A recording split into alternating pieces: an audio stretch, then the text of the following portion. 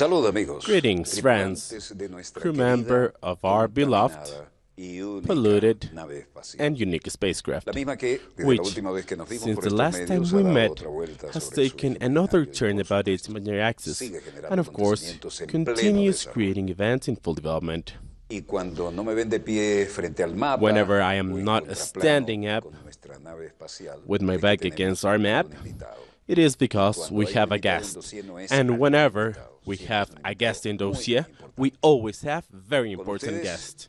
With you, I would like to introduce right now the ambassador of the Republic of Syria, Khalil Bitar, the ambassador of the Republic of Syria in the Bolivarian Republic of Venezuela, born in Rabat, Syria. His training, 1983, degree in literature and French civilization in Damascus University. And about his career, very successful. Since 1989, he has worked in the Foreign Affairs Minister of Damascus, Attaché and Secretary of the Syrian Republic in Santiago de Chile, Secretary of the Embassy of Syria in Buenos Aires, Argentina, advisor and minister in charge of business in the mission of Syria with the Office of the United Nations in Geneva, at interim business manager of Syria in Santiago de Chile, in January 2017, ambassador of the Syrian Republic in the Bolivarian Republic of Venezuela, a polyglot. As a good diplomat, he speaks Arab, French, Spanish, and English, as every diplomat. We need to add something. In the positions he has been abroad, he has worked in different meetings about human rights and many others that we are not going to have the time to read today. Welcome, Ambassador. It is a pleasure to have you here. Thank you very much for inviting me and for granting me this opportunity that I would like to take advantage of. I would like to greet all the viewers of VTV. I am at your disposal for any question. But there's a wide range of matters. However, you are clearly dedicated with your words, so I will try to speak about the overview of things. So I would like to speak about the Middle East, first of all. So what are the most important interests that, as of today, we have in order to avoid peace, progress, and fraternity in the Middle East? I do have some ideas about this, but I want to hear your words about this. The only obstacle that we have in order to have permanent peace, fair and long-lasting peace in the Middle East is Israel. And this is the honest truth. Everything that has been happening in Syria for over 7 years, this is all related to the state of Israel. Unfortunately, this terrorist war that has been imposed over Syria, where the jihadists have participated, as well as terrorists of over 86 different countries, supported by regional forces as well as international forces too, that with a project of dividing Syria in 4 or 5 different cantons or 4 or 5 pieces based on their religion, and to make of Israel the biggest piece of land in the area, and also to handle every single of these smaller countries. However, thank God we have been able to end this conspiracy. We are defeating, as of today, We have freed most of Syria. Over 19%, over 90% of the country of Syria is free of international terrorism. And there are still some parts left occupied by the stakeholders, the main stakeholders, which are armed forces coming from the country of Israel in the Syrian Golan, the occupied Syrian Golan. Because apparently when you see international agencies, Golan is only Israel. I've been in the Golan and I know the strategic value it has for this area. The Syrian Golan, which has been occupied, its surface is 1,200 kilometers, square kilometers, where there are Syrian citizens who live under the occupation of the Israelis. And this is a permanent aggression according to international law. And additionally, well, we must state that there's a Turkish intervention in the Afin zone and also some other areas. And this is once again another violation of the Syrian sovereignty. And there are certain areas where there are American forces, specifically in the Tanef area, in the border with Jordan and Iran, and in the north of Syria as well, where there are American posts in areas dominated by Qassad forces. Forces for peacekeeping? No. They are American forces. All the military existence in a sovereign country, all the foreign military presence is a violation of a country's sovereignty. Well, I worked with so many years with the nations that I often use these euphemisms. Well, let me tell you, we are lacking a province. It's called the Ingleb province, located at the northwest of Syria, where terrorists who didn't want to have a conciliation with the nation occupied today and decided to reach this province. But sooner rather than later, the Syrian army is going to free this area. So what's the idea? To divide this zone? Well, I think that this is over. I don't think it will ever happen again. And today the majority, as I said before, is in the hands of the government and the Syrian army.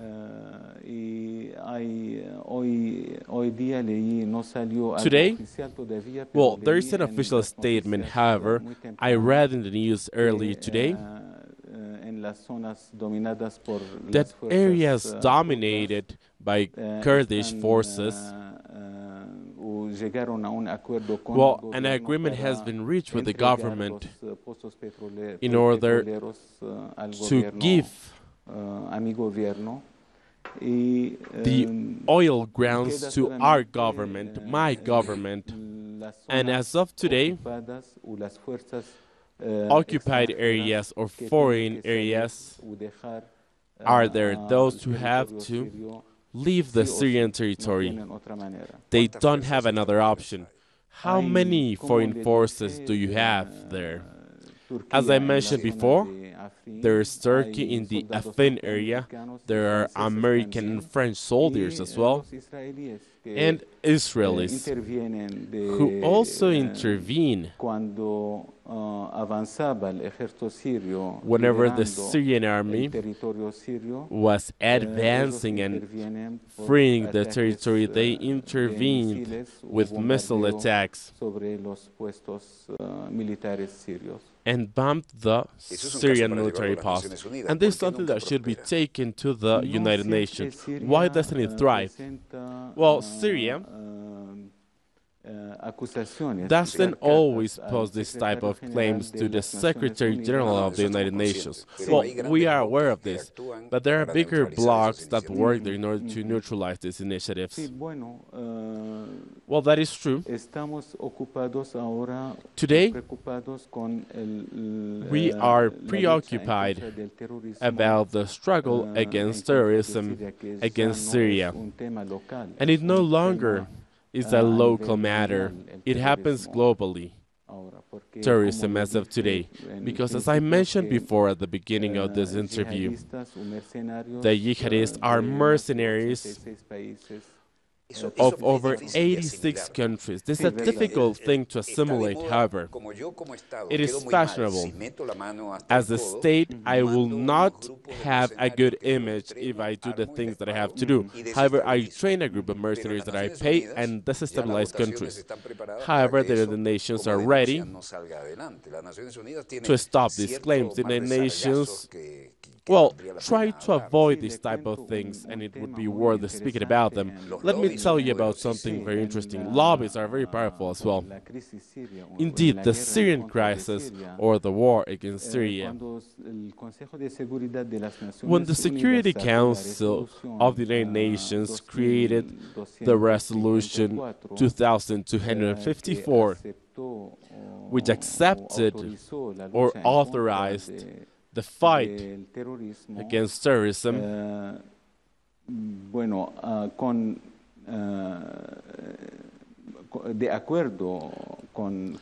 in agreement with the government of Syria, which is the legal and rightful government, well, it was decided that the states didn't want to carry out a coordination with the Syrian government because it didn't acknowledge it.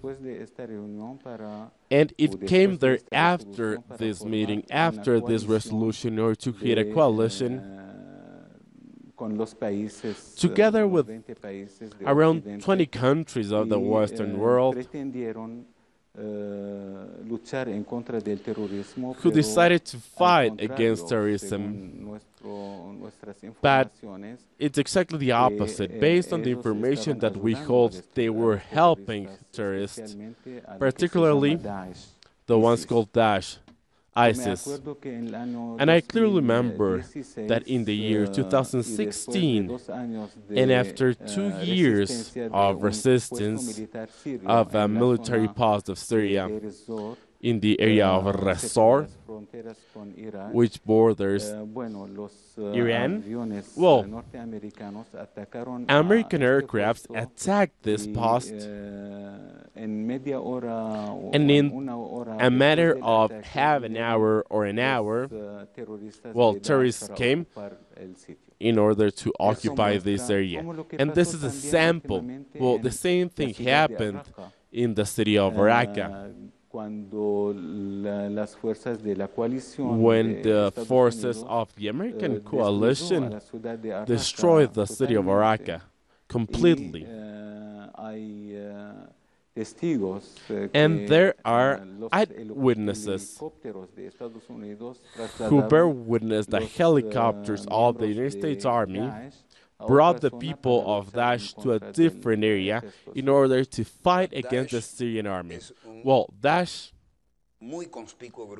it's a very conspicuous terrorist group. Could you tell us what's the beginning of this group? Who provides them with the logistics and allow them to do so in a diplomatic or political position? Well, it is actually manufactured by the United States. So it is created by America. With whose government? Well, it's just like Al-Qaeda in Afghanistan and then Iraq. We don't know. Wait. Where they're going to use it after the defeat of these terrorist groups in Syria. They could likely use them in any other place of this world. I remember Iraq, the Kurds, the Shiites, and the other groups. It was a magnificent country, but they decided to destroy it. Gaddafi's Libya was a country made of tribes and of a desert that worked perfectly, and every leader spoke with Gaddafi, and they would reach a solution as if they would speak to their parents. That's their tradition. But what is happening today? They are altering the map of the Middle East, and I believe this is not something new, that based on the interest of Israel and the pro-Israeli lobby of the United States, it's one of the most important one they do so. Of course, Walter. Listen, they started with Iraq. This is clear. Iraq had the seventh strongest military forces of the world back then. And they were very respected because they bought a lot of weaponry. They were a great customer. Well, finishing the Iraqi army back then was affecting negotiator, or at least weakening the Arab negotiator at the business table together with Israel. So they blew them away from the map. So this war against Syria, after 7.5 years, the objective was to weaken the Syrian army as well. And everything that we can see today in relation to the Saftat al-Qarn, this is an Arab world, which means the business of the century. And it's ending the Palestinian cause, which for Syria has been, and will always be, our compass for the Syrian politics. And today, just like 2 months ago, the American president acknowledged Jerusalem as the capital of Israel.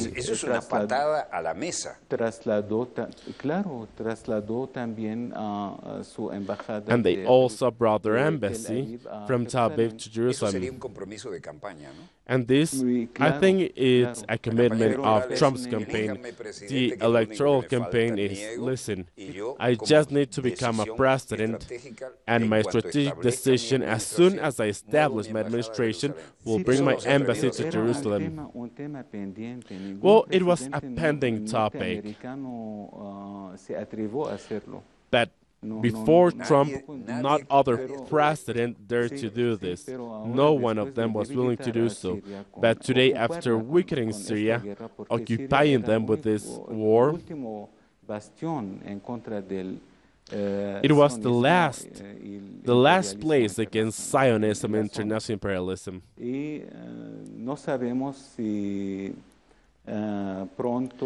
And we don't know if our Arab brothers in Saudi Arabia or the Gulf will also acknowledge, just like the United States, this country, because they're puppets for America. I often have a judgment of value, and I don't think, or I'm not sure if it's cartoon, but I think that there are many monarch and vertical governments concerned about having a crown, and they don't think about the brothers and the cultures related to them. Unfortunately, this is the reality. This is the truth about the events happening. During his visit to Saudi Arabia, President Trump last year, he brought with him $500 billion. Just a tip, $500 billion. Yes. This was destined for Saudi Arabia and the United Arab Emirates, and Qatar, who wasn't willing to pay. They were punished then, and they created a conflict between Saudi Arabia, the United Arab Emirates, and Egypt on the one side. However, Qatar was on the other side. So Qatar was the only country that created their own public policies somehow related to this. Yes, something like this. Well, people want to keep their heads and their crowns, right? And in order to keep the crown and their throne, they needed to pay. because President Trump promised that in order to look after the countries of the Gulf, well, they needed to pay him to be protected. And he carried this out. Well, it's like the gangsters in the time where alcohol was prohibited. And it's really a blatant policy. Well, he is a businessman who always knows how to react and how to negotiate. However, well, he is basically a pirate, but his policy is disgraceful. He violates all resolutions. Yes, he has broken many agreements, many international agreements, and others weren't broken, however, he withdrew from them. And today, lately, he withdrew the nuclear agreement with Iran. And he wants to force Europeans to do the same thing. They haven't been able to fight against Iran. And I don't think they will be able to do so. Persian history, as well as the desire to progress with technology, well, it's something that they haven't been able to stop. They haven't been able to do so with Iran or Syria. They haven't been able to do so. Spring in Arab. Could you explain this? Well, the Arab Spring has been carried out with the sacrifice of the Syrian army, of the Syrian people, the national union of the Syrian people with their government, with their leader, who have been able to defeat the conspiracy and the war against them. And additionally, ever since our former president, may he rest in peace, he decided strategically to become self-sufficient, because we suffered 3 attacks from our Muslim brothers. One of them took place in the 70s, the other one in the 80s, and the last one, the last attack was also done by our Muslim brothers. So this is the project they have in Syria, because they're at the service of international imperialism. This may sound like a cliche, but this is the reality, because with a satellite-connected world, it's difficult to close difficult things. Well, the past century was different. There were other characters who were willing to go to war. We're going to tell them what things were if we win the war. If not, we are not going to do so. And this came, of course, from the West. And some people were willing to go to war, but they didn't want any journalist. Well, journalists can create a satellite connection with just a backpack and tell whatever they have to say from the site where things are taking place. It's not different as if someone would report this after it happens. Well, this has 2 sides. The issue related to information and the media, because in Syria, this was carried out in the worst possible way.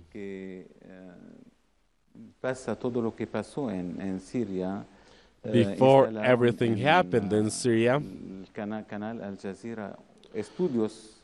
the network Al Jazeera created movie studios in order to film movies about what was happening in Syria. They built cities out of carton, and they had some type of theater or drama where they showed the world fake information about the events taking place there. So Al Jazeera, that looked like a new alternative for this world, was a manipulative thing for them. Yes, unfortunately, that's the truth. I don't know if you have realized the statements of the former Prime Minister Hassan al-Thani in an interview with the BBC, with the Qatari channel as well, where he said that the United States and Saudi Arabia were in charge, were decided to finish up with Syria, and we paid over $135 billion to destroy Syria. $135 billion to destroy Syria. To finance, to train, and to provide weaponry for them. But Saudi Arabia and the United States agreed to do so, and they took us away from Syria, and the prey got away. The prey is, of course, Syria.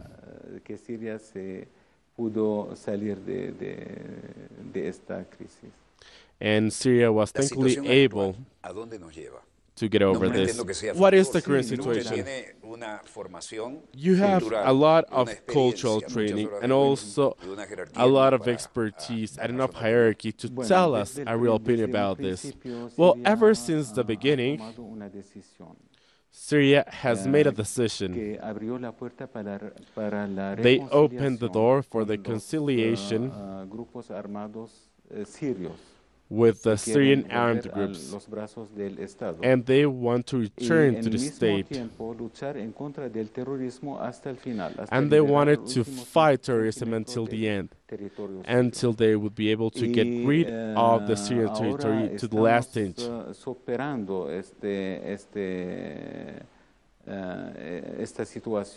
We're overcoming this situation right now, and we're going through the stage of rebuilding Syria. This is interesting, isn't it? Of course, because when you have a pressure as such, well, you cannot rebuild. You will have to try and persevere, and this shows a really step forward, a real one. This reconstruction doesn't bring in the countries who participated.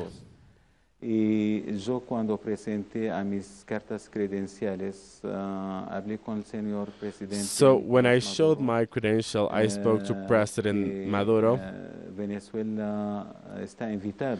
and Venezuela is invited to participate in the reconstruction of Syria,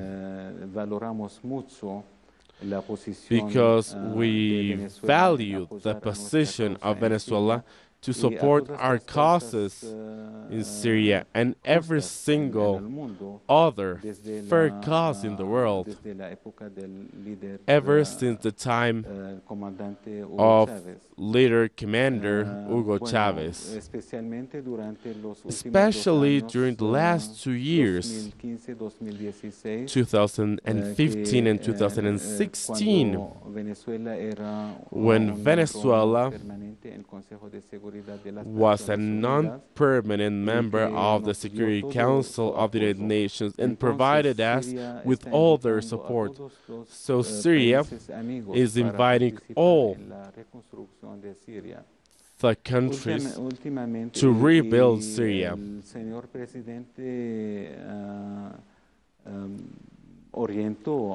And the president has aimed the chancellor to speak about this with the Minister of Housing, and we are now speaking with the Ministry of Foreign Trade today, on July 25th, where there's a delegation of Syrian Venezuelan diplomats in a Congress for reconstruction in Syria. And he promised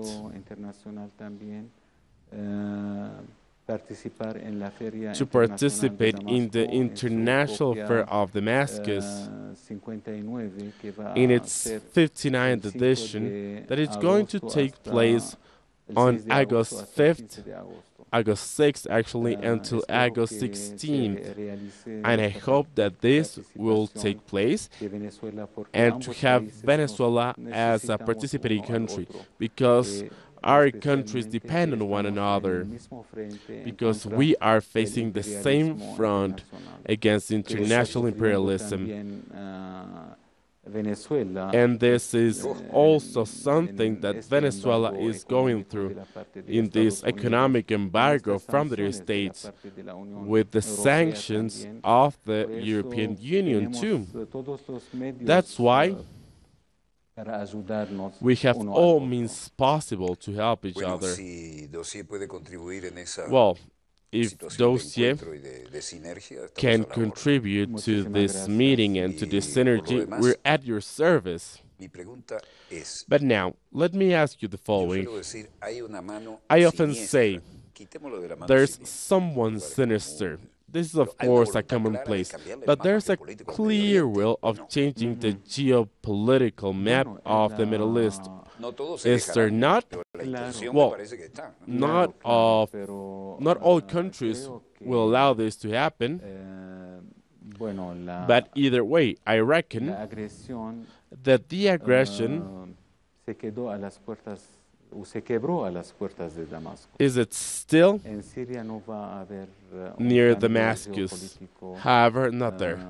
There will not be at least a geopolitical change foreseen as of now. We don't know what the Western world wants. And there's something that really calls our attention. Why did the Arab Spring attack the republics in the Middle East? Why didn't they attack monarchies? Why didn't come to Saudi Arabia? Or Kuwait, or the Emirates, or Qatar.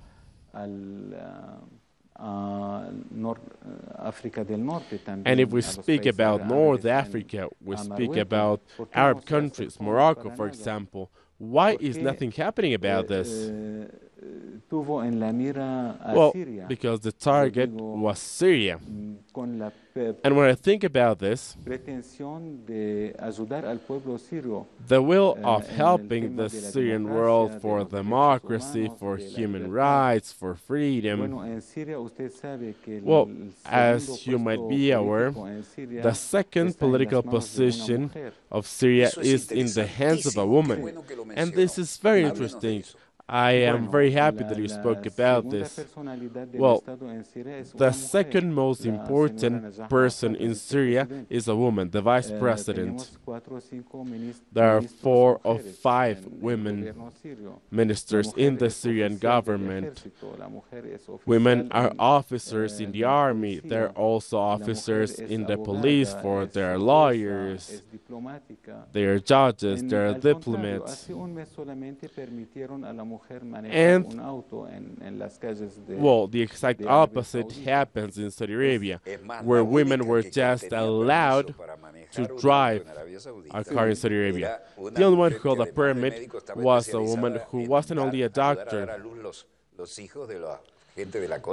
She was also in charge of bringing children of people from the crown. Well, yeah, this is true. She was the only one with that driving license. And the reason for this was because harems usually have a lot of birds. So who could think that Saudi Arabia want to bring democracy or human rights to Syria? Well, but they're the owners of sacred places, aren't they? No. They're just taking advantage of them. They're collecting a lot of money. This is a business for them. A business just like important as oil. Because all pilgrims go there. Pilgrims come from all places of the world to visit sacred places for Islam.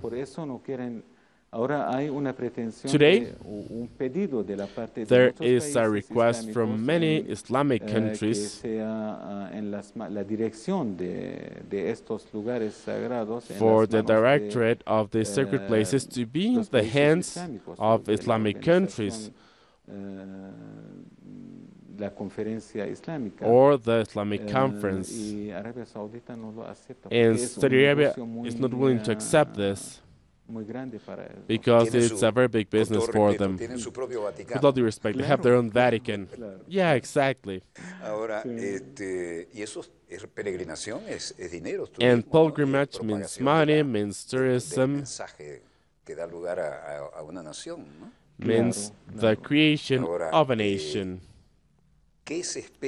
Now, what are we to expect from the Middle East, where the United States are already needed?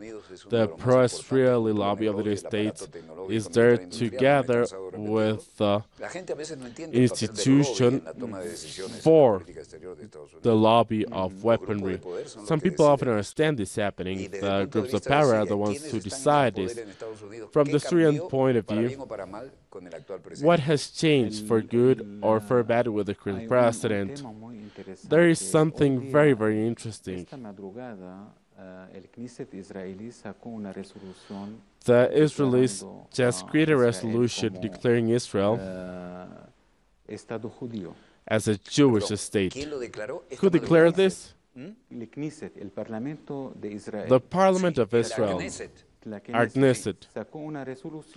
They are the ones who issued a statement declaring Israel as a Jewish state. So I'm shocked as a journalist because I didn't get these messages yet. But of course, I knew that we were going to have a very, very important interview, so I didn't read the news. So yeah, there was an election and they won. Well, if a vote is the one who will let you win, then this is what happens. Now, with your analysis, this would seem like a non-important resolution. However, it is very important. This means apartheid. Apartheid, just like in South Africa. It is a state for Jewish. It is a state for the Jews, for Arab Palestinians who have been kicked out there for a long time and they don't have the right to return. And the ones living inside the occupied land of Israel, they'll have to leave sooner or later because according to them,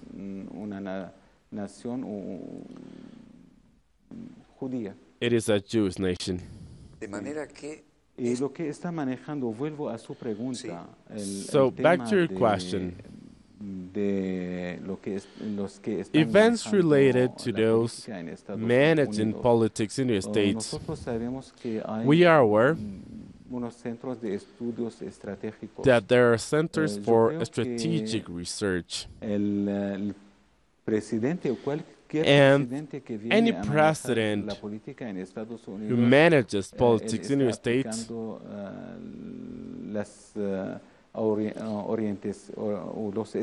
is using the studies that come from these strategic lobbies or hubs. Well, Kennedy decided not to be guided by this. However, there are issues related to the president, who is now Trump. Of course, Trump is pro the Israeli lobby. Candidates had culture, they had background to become heroes. Even John Fitzgerald, who was a Navy hero.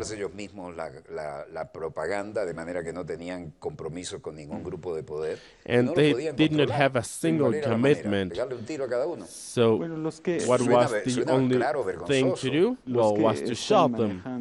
And the ones who are managing politics in their states are the owners of the money, of the finance, manufacturers of weapons,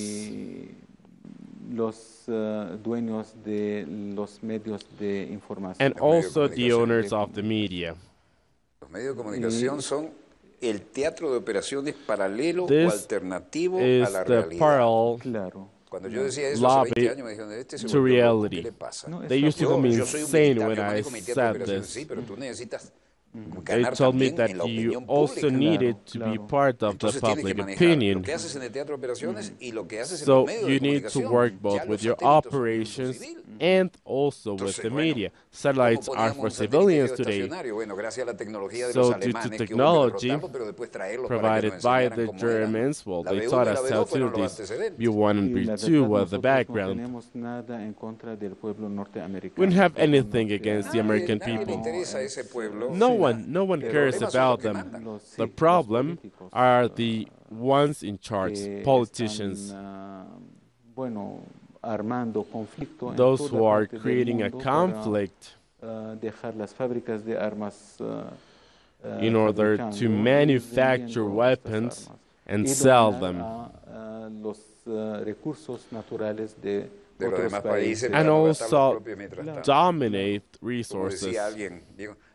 As someone said, what we need from economy today is a short war, a lovely short war in order to revitalize the economy.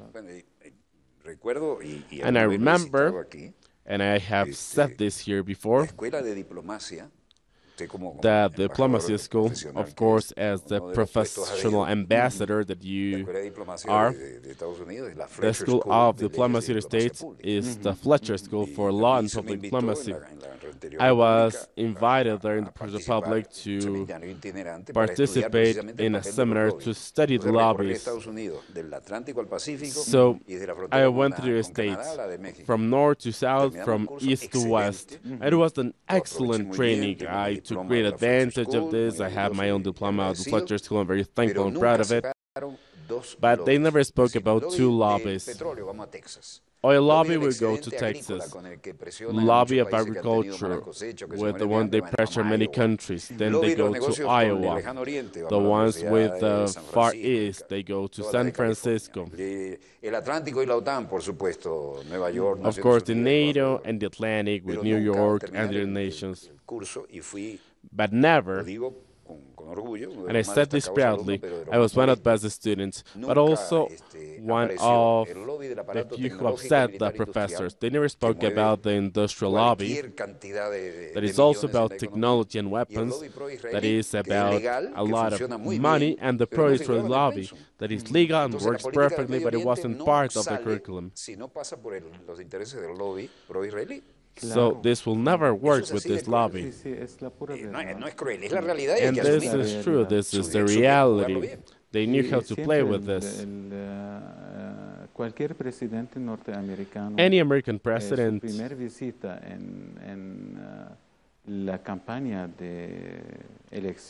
the first visit during the election campaign or after the election always have to be to Israel. But it is so clear that if you see the files, you can see this repeating itself as a constant. So it is very, very difficult to see someone with an independent policy from these factors of interest. And how does this affect you? Well, we are lucky enough to resist against this policy of the empire. We're lucky enough to do so. If we would surrender, then we will be subject to them forever. So then you will no longer be sovereign. We could lose something if we resist, of course. But we're going to stay alive, and we're going to be stronger at the end, as long as we resist. This is the luck that we have. And I think that we're going to be the winners at the end. It is how lucky we are to defeat them, inshallah. You speak some Arab, don't you? Pero cuénteme una cosa. ¿Cómo están en este But momento tell las me relaciones something. bilaterales? What do you think today about bilateral relations between both countries? Well, we have some very good relations with the Bolivarian Republic of Venezuela. Tenemos una relación a nivel de los dos pueblos. And there's a relation between both peoples. Desde hace más de 100 años llegaron a esta tierra bendita. And then they came to this blessed land. Bueno, recibió a estos nuevos inmigrantes y bueno, les ayudó en todo. And they helped these migrants, they helped them with everything.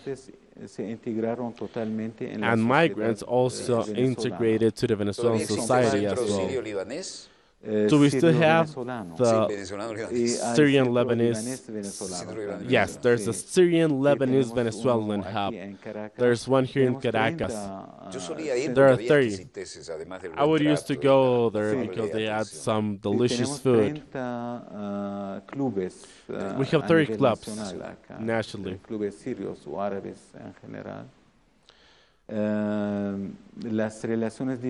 And diplomatic relationships that started since the 60s,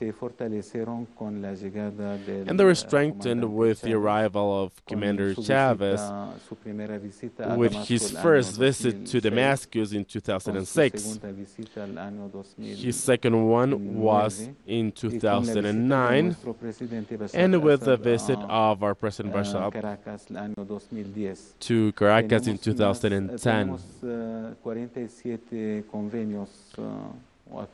There are 47 agreements reached between both countries. This is the stage of revising these agreements. And the political relations to the whole are excellent. We hope that economic relations will be just as good as the political ones, because both of us need each other. I don't know if this is a question that could be somehow accountable, but this is what you have to do as a journalist. What is the main problem you have as a country during this position in this area? Our problem today essentially is the occupation from Israel. We are extremely concerned about this because there's been 10 years of negotiation with Israel since the 90s and until 2000, with direct negotiations and indirect negotiations, but we still haven't reached a final agreement. Israel es un estado because I don't know the word. It is a state that wants to take over a big chunk of the territory, and the Nasser states that, well, the borders go from the Euphrates to the Nile.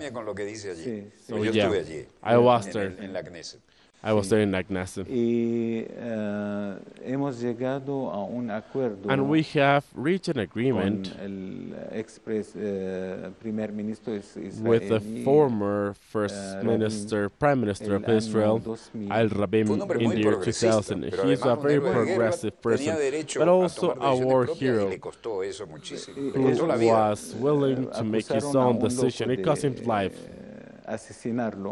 Well, an insane person was accused of killing him. No one could control him, and they sent a hired gun to kill him. Él quería la paz de verdad, porque me acuerdo que él dijo, y lo mostremos aquí. He wanted peace. He said, that's enough war, we need peace. Expandirnos al ejército de Israel. Bueno, quiere la paz, y lo this person wants peace, so they sent someone to kill him. he had a deposit in the North American direction, a promise of leaving the occupied land to the borders until 1967, based on the United Nations resolution. And they called the president back then, and our president went to Geneva. President Clinton also went to Geneva, and Hubar, the former Prime Minister of Israel, also went there to sign a peace treaty.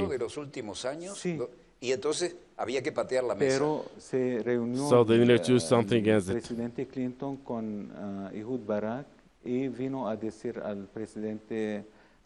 So they met and told the president that they wanted to stay and keep only a couple of meters along the Bariyat Lake.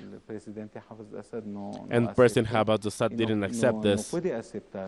And he cannot accept this because he said, if I were to accept this today, this would mean that the Syrian people would say that he treasoned the cause. So it's a historic responsibility that he wasn't able to take. It was the worst one. And this all sounds familiar because I was lucky enough to study in the Pio School of Uruguay, founded in 1870, and they taught us with a great sense of humanistic culture, without dogmas, but how we could take from the scriptures examples that could be projected to right now. Whenever you think about this, you think about the Bible and whatnot, but they were unable to allow a president to make a decision. It was very, very difficult. And of course, the lobbies. Como es un cuerpo expedicionario. Sí, expedicionario. No puedo pronunciarlo. It's an expeditionary force. Don't worry about the problems with language. It's perfectly easy to understand it. Well, I think that not all diplomats, most of them don't show their true colors in an interview. However, you've taught us certain things, you've clarified others, but what else do you have to say? You have all the freedom in the world to say whatever you want in this show. At any level, what would you like to say so that our viewers get to know about this matter and any other matter? Well, we're working in order to strengthen the bilateral relationships we have with the Bolivarian Republic of Venezuela. And we are working with the Chancellery, with other ministries. And we hope to be successful. Sí, estoy viendo el reloj para antes de terminar. You have some time, yes. I'm just checking the clock. Before ending, I would like to greet all the Venezuelan people and also the Syrian and Arab community in this country.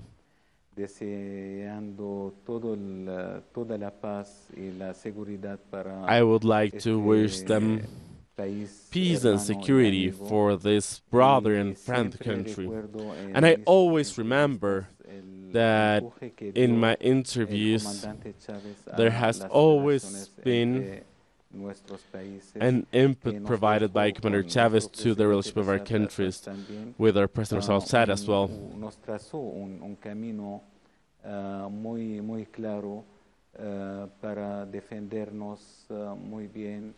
He traced a very clear path to defend ourselves, to defend the sovereignty of all the peoples of the world, of all the countries. Chavez had an independent policy, and he thought about the interest of the bigger nation, of the motherland. And once again, you'll have to say what a doctor from the States told me. He signed with his name and last name. My name is Doctor, name, professor of this university, of this class, in this country, in this city. And he said, Chavez was already ill, and he said, what Chavez has could be created by micro-radioactive particles of a higher density. So at any banquet, someone could serve him a dish, and that's it. And I have said this more than once. And when I visited a neighbor country, they said, look at the person who Chavez brought. And Chavez said, well, who brought this servant? I didn't bring anyone. This is someone different than the person who was with me. And these are details that are subject to review. I'm not the owner of truth, but some remind me of this. And he said, my name is Dr. Such, professor of this university in this city of the States. Chavez was fighting with his disease. This could have been induced by radioactive high-density microparticles. And it wouldn't be the first case, of course. Also, Arafat, the Palestinian leader, suffered from this. And some people say that Jamal Abdel Nasser, and of course, yes, this isn't the first case, of course. I always remember this. Well, that's why Castro was so careful of the things he did. But Chavez trusted everything and everyone. And when he visited Colombia, our brother country, there was someone in particular who brought him his food. I'm not trying to insinuate anything, but I remember that this was said by someone of Colombia. This is very, very interesting. We have 2 minutes, 2 minutes left. We just have 2 minutes where I would like to request of you to send the message. But before that, I would like to give you this. This is a very important and heavy book. The words and phrases of Hugo Chavez, The Legacy. I wrote the prologue of this book, and I would like to give it to you as a souvenir, so that in the future, wherever your duty takes you, this is a very valuable work for us.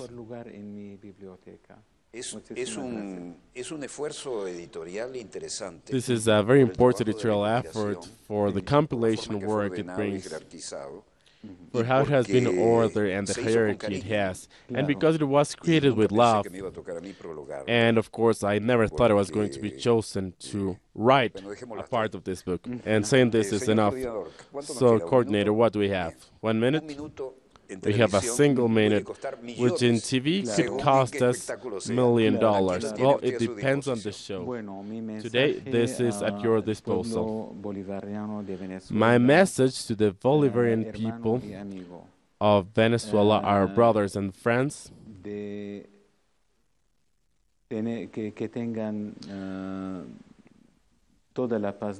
is for you to be a country in peace with security.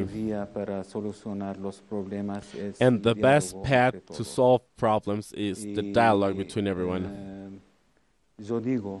And I can tell you that no one outside of the borders of Venezuela could want or love Venezuela more than Venezuelans themselves. That's why the only road, the only path is dialogue between all Venezuelans to take this country, this beautiful country forward. Dear viewers, here I close Dosier. If you listen with attention, you will be able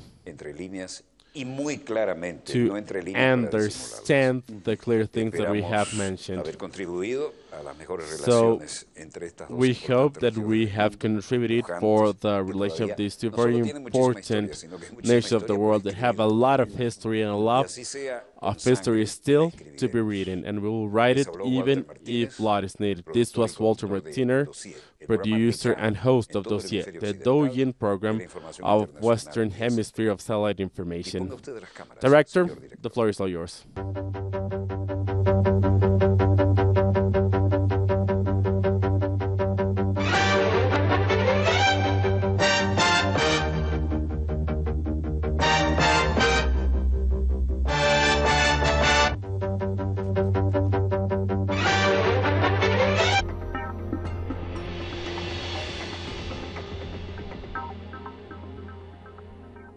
Peace, this is G1. This is Rod Stars. Together we are Rebel Diaz. We coming at you with a new episode of And You Don't Stop.